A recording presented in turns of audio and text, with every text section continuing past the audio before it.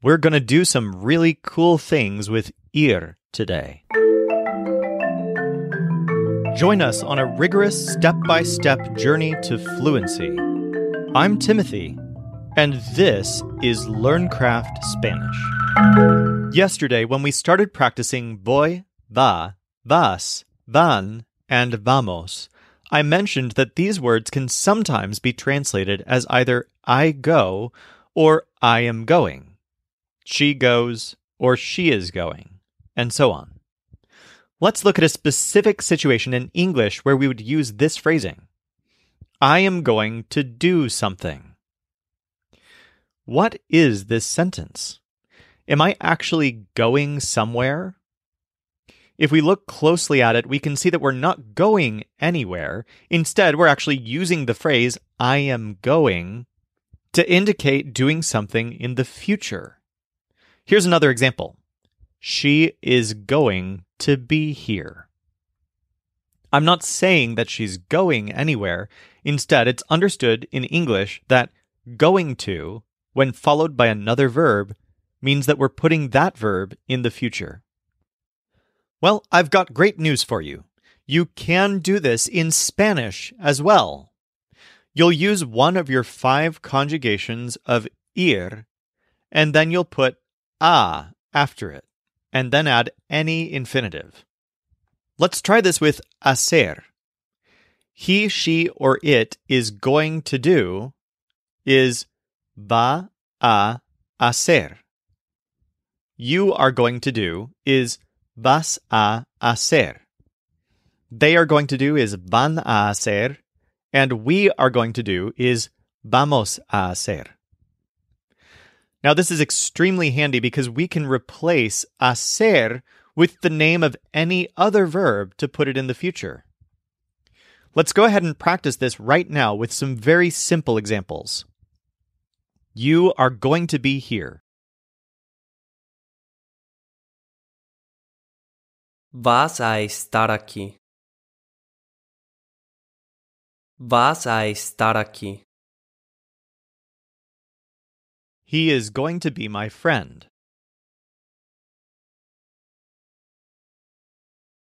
Él va a ser mi amigo. Él va a ser mi amigo. You're going to do something. Vas a hacer algo. Vas a hacer algo. We are going to be here. Vamos a estar aquí. Vamos a estar aquí. In the next one, the friends are feminine. They're going to be friends. Van a ser amigas. Van a ser amigas. So in all of these cases, the meaning of what's going on doesn't actually come from ir. It comes from the verb that ir is modifying. When I say van a ser amigas, I'm not saying that anyone is actually going anywhere, just that they're going to be friends. So basically, we can say that ir has 2 different meanings. It can refer to going somewhere, but it can also be used as an auxiliary verb to put another verb in the future. Of course, we've worked with other auxiliary verbs as well. Haber is used to put another verb in the past using its participle, as in lo hemos hecho. And estar can be used along with another verb's gerund to place emphasis on a specific moment, such as she was doing it. Lo estaba haciendo. In each case, the auxiliary verb is conjugated, and then the verb that actually gives meaning to the sentence uses some sort of unconjugated form. Now, here's something really fun. We can actually put ir in the future by using this trick. We'll first conjugate ir, then add the word a, then use the infinitive ir. For example, van a ir or vas a ir. Try it yourself in these next two examples. I'm going to go to that place.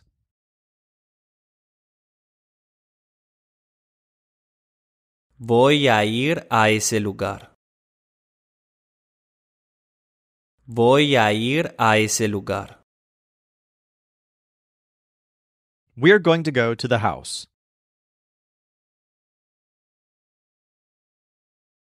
Vamos a ir a la casa. Vamos a ir a la casa. Now let's make it a little more complicated. Remember that when we use haber to put things in the past, we normally use the present tense form of haber, as in ha sido, for he has been. But we're also allowed to put things in the past of the past, using the past tense form of haber, as in había sido. Literally, he had been. We can do the same thing with ir to put things in the future of the past. To show why this is important, compare these two sentences in English. I am going to be at the place. I was going to be at the place. In the first sentence, I'm using going to refer to the future. But in the second sentence, I'm referencing something that was going to be the case. That's the future of the past. Of course, to make this work in Spanish, we're going to have to learn some past tense forms of ir, specifically the imperfect past tense. These are all based on the word iba, spelled I-B-A. The basic form iba can mean he was going, she was going, it was going, or I was going. The rest of the forms can easily be derived from our normal verb patterns, so see if you can predict them. How do you think you would say, they were going? Iban. What about, you were going? Ibas. And how about, we were going? That's íbamos, with an accent mark over the letter I. Íbamos. Here are a couple of examples. They were going to do something. Iban a hacer algo. See if you can predict how to say this one. He was going to be here. Iba a estar aquí. Iba a estar aquí. In the next one, everyone is masculine. We were going to be friends.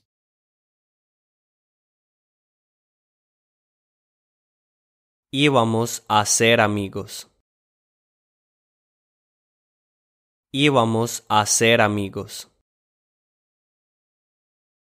Now, you actually can use these imperfect forms of ir to refer to going somewhere, but for the purposes of this episode, we're only going to use these verbs to create the future of the past. In tomorrow's episode, we'll talk about other ways you can put ir itself in the past. Before we go on to today's quiz, let's enhance the variety of our sentences by learning 3 more adverbs. Now that we've begun learning action verbs, we can add color to the actions by using adverbs that describe how things are being done. Adverbs can add many different types of description. For example, aquí describes where something is done, and más can describe how much something is done. Imagine we're working with a single sentence, I have done it, or lo he hecho. We can add information about where it is by adding here to the end. Lo he hecho aquí. And then I have done it more adds the information of how much I have done it. Lo he hecho más. Adverbs can also describe the way something is done. We've already learned one of these adverbs, the word bien, which means well. For example, I have done it well. Lo he hecho bien. The opposite of this is mal, which means badly. Here's I have done it badly.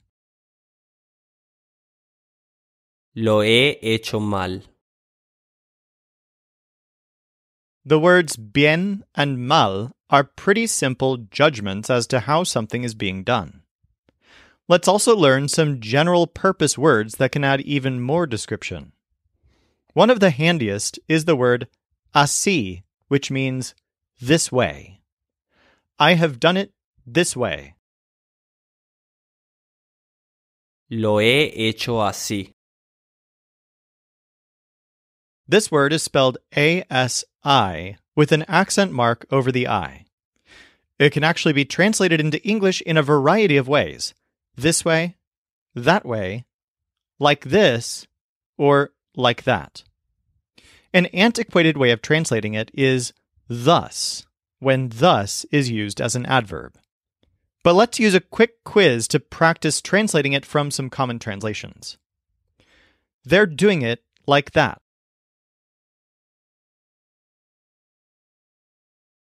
Lo están haciendo así.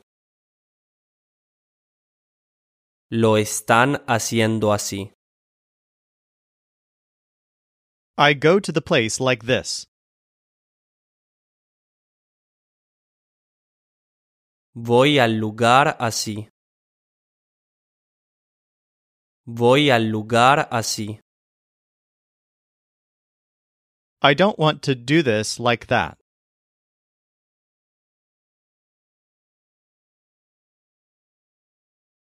No, I want hacer esto así. No quiero hacer esto así. The adverb así is pretty special in how many different ways it can be used. You can even use it along with ser to describe not how someone is doing something, but how someone is as a person, as a part of their identity. For example, they are that way. Ellos son así. Our last word is como, which means something like or as. This is another adverb used to describe how something is done, but it comes with some complications. What's weird about como is that it can't be used by itself like ya, aquí, bien, and mal. But also, como is not used to modify adjectives and adverbs as muy is. Instead, it's kind of in a category of its own. Como is generally used before either a noun or an entire sentence. The easiest way to think about como is that it's translated as the English word as, specifically when as is used as an adverb. Here's a simple example. I have gone to the place, as you know. Yo he ido al lugar, como tú know. Yo he ido al lugar como tú sabes. Let's break this sentence down. There are two full clauses or complete sentences here. I have gone to the place and you know. But they're sort of joined together by the word como. Normally, this is the role of a conjunction, but como is not considered a conjunction. Another example is, he has done it as I have done it. Él lo ha hecho como yo lo he hecho. In this case, we're comparing the way that things are done. So the whole phrase that starts with como is a description of how he has done it. We could instead use así. Compare these two sentences. Él lo ha hecho así. Él lo ha hecho como yo lo he hecho.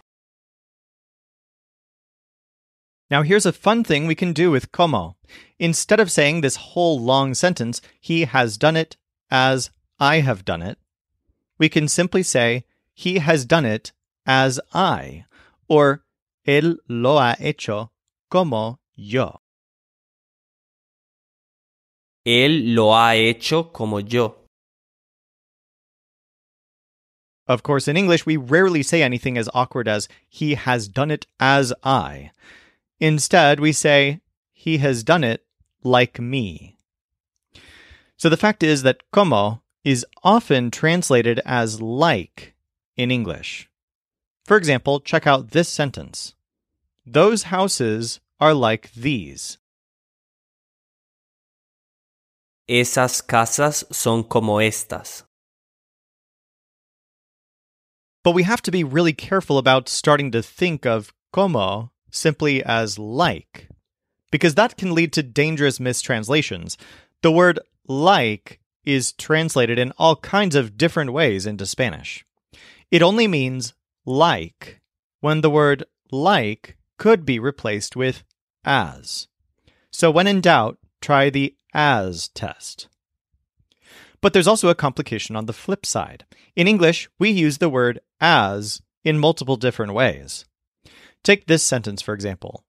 I did it as he did it. This can actually mean two different things. I did it like he did it, or I did it while he did it. The word como only refers to the former meaning of the word as. There's a different word for while. So when you use como to mean as, remember that it never means while. Instead, it means something between as and like. So when in doubt, perform the like test. In summary, como means as or like, specifically when either of those could be translated as the other one. Let's practice with some sentence examples. I have gone to the house like she.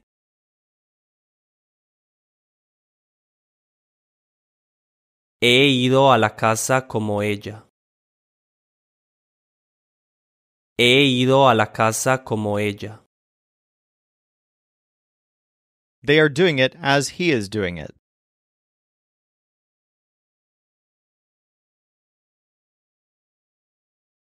Lo están haciendo como él lo está haciendo. Lo están haciendo como él lo está haciendo. Let's practice our new adverbs along with everything we've learned about ir using today's final quiz.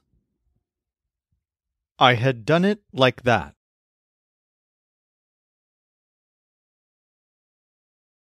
Lo había hecho así. Lo había hecho así. They are going towards that house.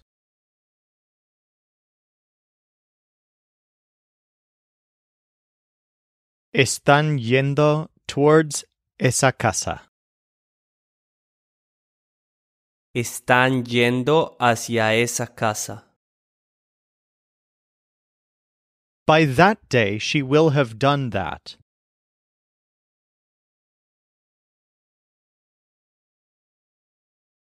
Para ese día ella habrá hecho eso. Para ese día ella habrá hecho eso. We are going to do what you want us to do.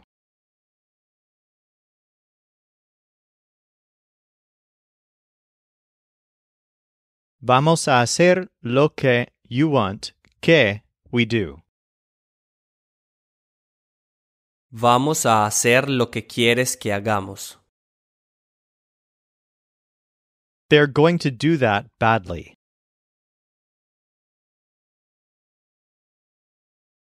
Van a hacer eso mal.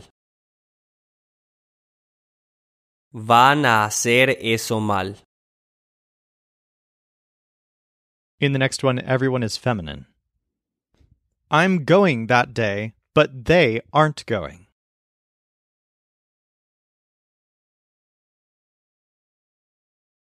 Yo voy ese día, pero ellas no van. Yo voy ese día, pero ellas no van. They had done it like her.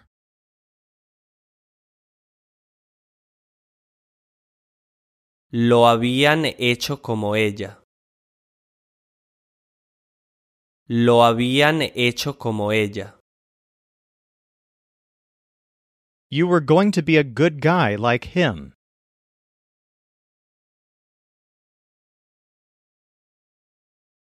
Ibas a ser un buen chico como él.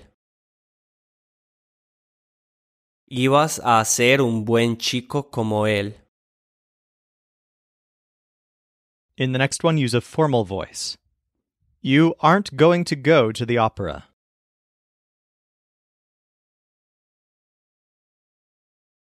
Usted no va a ir a la ópera. Usted no va a ir a la ópera. That time you all were going to be in that place.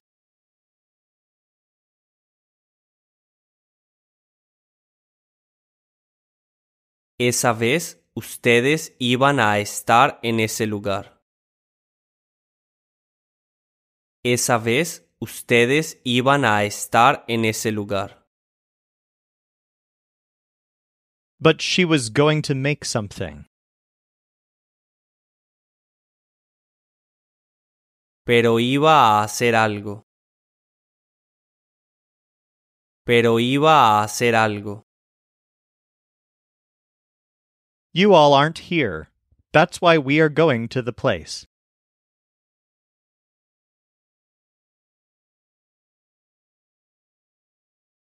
Ustedes no están aquí.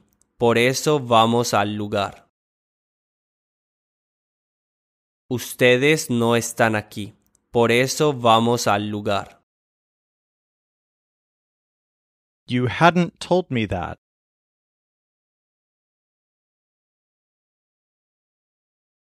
No me habías told eso. No me habías dicho eso. I hadn't done it, but I was going to do it.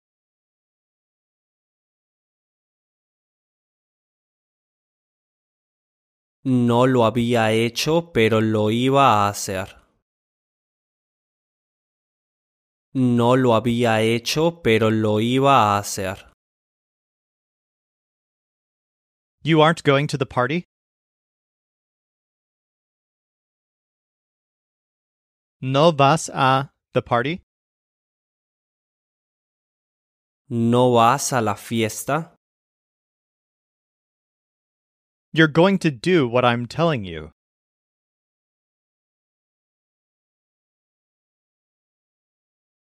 Vas a hacer lo que I'm telling.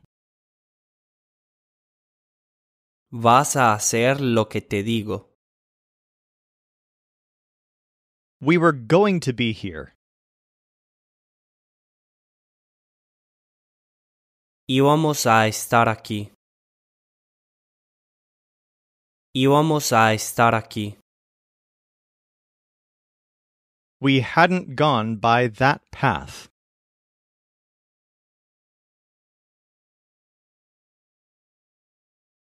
No habíamos ido por that path. No habíamos ido por ese camino. I'm not going to be that girl anymore.